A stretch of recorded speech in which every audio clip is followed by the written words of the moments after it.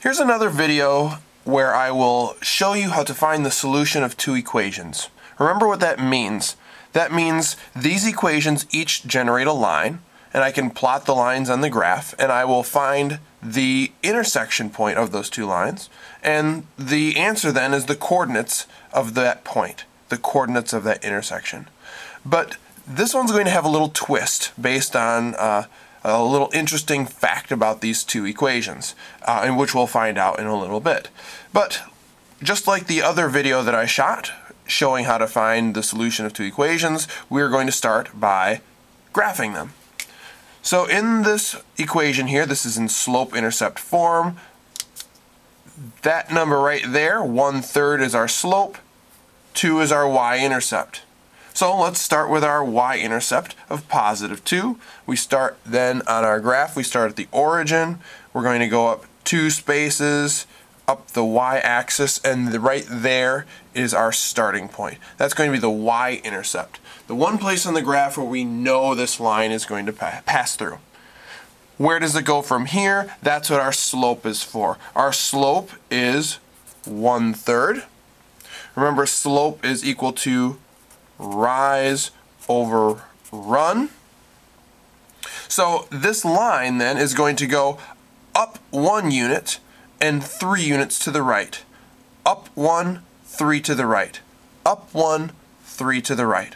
So let's find that on the graph. We start at 2, the y-intercept. We're going to go up 1, and we're going to go 1, 2, 3 to the right, and I will put another dot right there. So that's another point on this line. To determine the line, we only need those 2 points. So let me use my ruler, and I will connect them with a straight line. So there it is. There is the line that goes with the equation y is equal to 1/3 x plus 2. Alright, let's try the next equation. The next equation is y is equal to 1/3 x minus 3.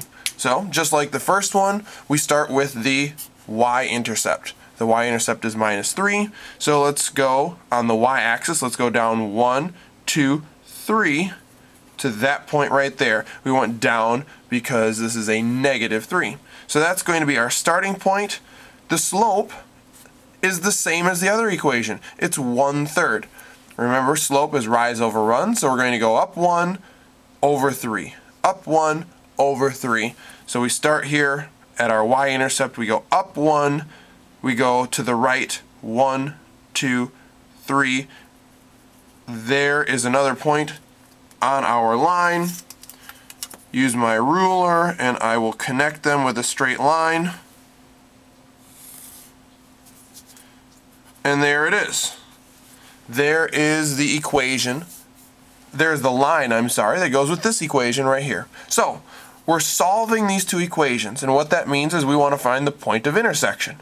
Well, where do these lines cross? There's the problem. These lines are not going to cross. These are parallel lines. We can see that they don't cross. How do we know that they'll never cross maybe at some point off the edge of the graph or off this side here?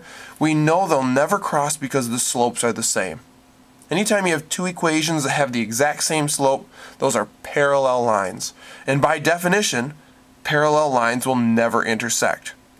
So if the solution is the point where two lines intersect, and these two lines don't intersect, then the answer to this one, what is the solution to these equations? The answer is no